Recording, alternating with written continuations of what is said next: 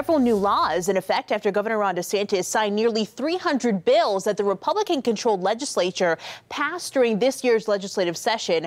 More laws are expected to go into effect later this year. But here's a look at the laws that are in effect today.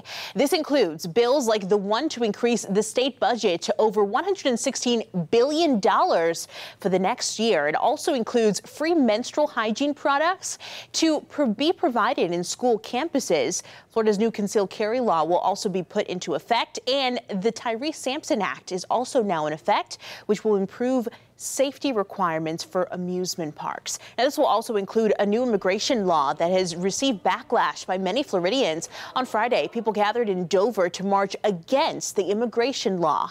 The new immigration law will make a number of changes in the state, including implementing tougher penalties on businesses who hire undocumented immigrants. It will also require hospitals to submit data about whether patients are in the country legally. Now, the immigration law isn't the only law bringing people together in opposition. The LGBTQ+ community also condemned new laws taking effect today, holding a protest in downtown Tampa Friday.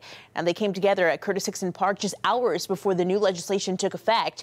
The governor says it's aimed to protect kids. The new state laws ban schools from forcing students to use preferred pronouns. People in Florida must also use certain bathrooms of their sex at birth. Those against it say it attacks transgender people.